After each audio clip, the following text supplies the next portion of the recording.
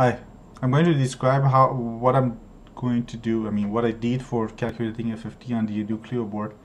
So what I have here is, so what's going on is I set a timer 3 to generate 10 kilohertz events. So if you see that here is just say the trigger is on. The clock speed of the timer is 240 megahertz, and then the prescaler is 240, and then so with this setup it generates, I hope it generates 10 kilohertz events, and then this events is forwarded to ADC1, which the input is like in 3 single-ended.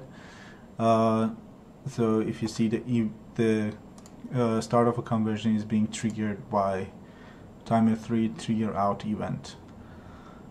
So the other options of the other settings of ADC is like 16-bit resolution, and also at the end of each conversion DMA is being triggered. Yeah, and then DMA is copying the signal to a buffer. So what's happening here through the code, so let me show you the code, the main function. So I have a bunch of buffers. So this ADC buffer length, I set it to 4096 conversion.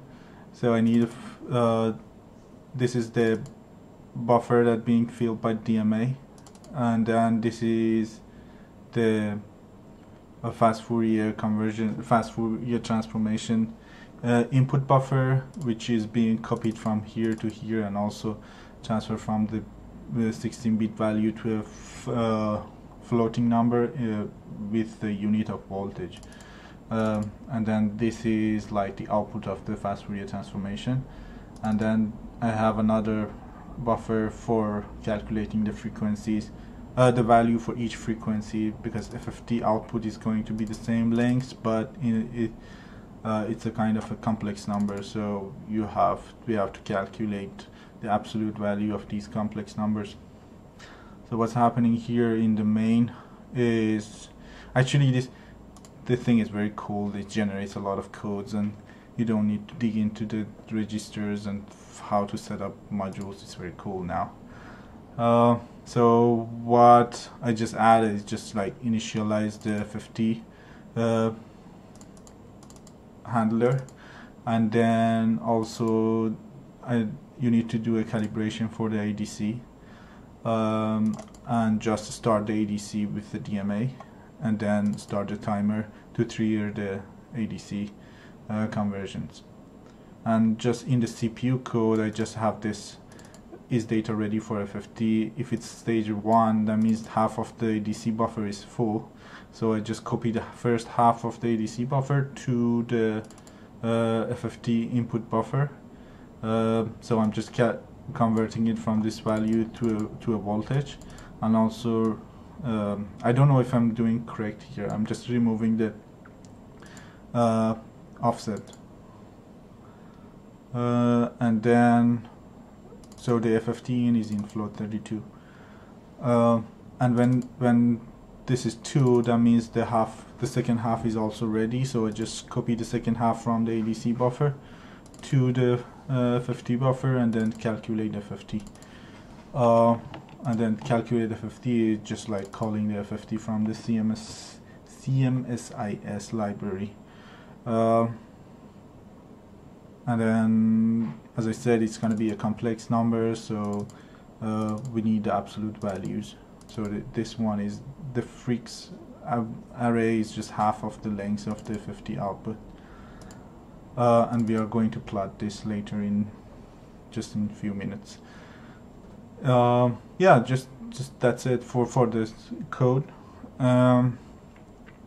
Yeah, so let me show you what I have here. The rest, let me remove this Eclipse. So what I have here on this left side is just my oscilloscope connected to the sensor, and then here on the bottom is the fast Fourier transform result on my computer with just this like STM32 cube monitor. It's pretty cool, but the problem is that they are not working very well for arrays. So what I have here is the buffers, and I just could plot few of the frequencies, not all of them, not all the 2000 values, because it's going to be too slow. So what I have is just this result is a bit different from what I have in the oscilloscope, and I don't know why. Okay, let me show you. For example, I'm going to create a noise of 244 Hertz. Why 244 Hertz? So for example, if you want to map this frequency, for example the index 30, what frequency it represents is like, for example, frequency 200, index 200, what frequency it is. So I just need to do this calculation, I think. So my sampling frequency is 10 kilohertz. The length of the signal that I'm taking a FFT on it is just 4096, and then the frequency for the 200th elements of the frequency vector, it's going to be 488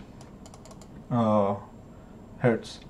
So if I just say here 480 hertz, and I'm going to, so here you are seeing my webcam, so this is the sensor, I'm just putting it on my monitor as a speaker, and if I create that noise, we would definitely see it on the oscilloscope, and we are seeing something on our calculation on the 200th elements of this array of frequencies.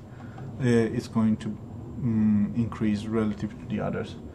So if you want, you may mute now because it's going to create a lot of noise.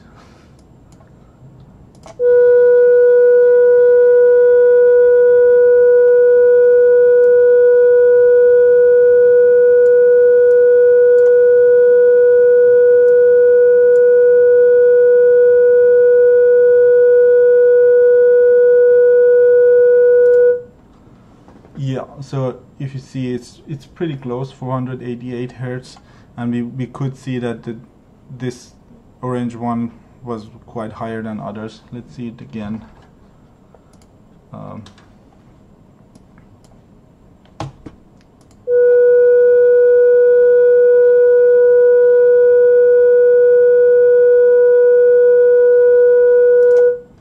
But the difference I want to see, like this oscilloscope is not that much clear here. I don't know why, or maybe this is totally okay. So let's try on maybe another frequency, like the half of it. So we were on 200, so we should see on the 100 one.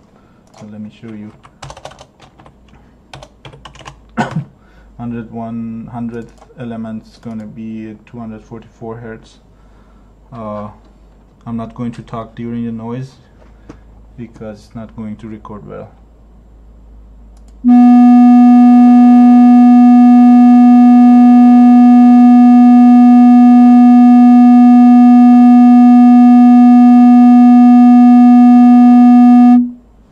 Yeah, if you saw that the blue column was not so the blue and orange, they were pretty close for the 244 hertz. I don't know why. So let's try maybe check the 40th element. So it's going to be 95, 97, 65, 97, 65. So we are expecting the 40th element, this one goes high.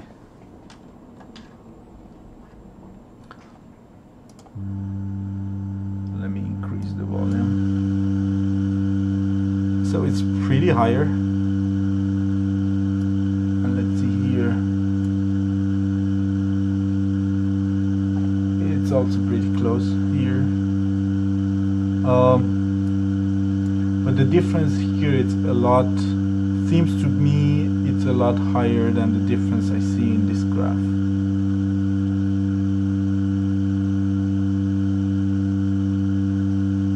I don't know why. This is my oscilloscope connected to the sensor. This is the output of ADC on the Nucleo board. So if you have any hints what I'm doing wrong, please let me know. I think that's it for now. Thanks.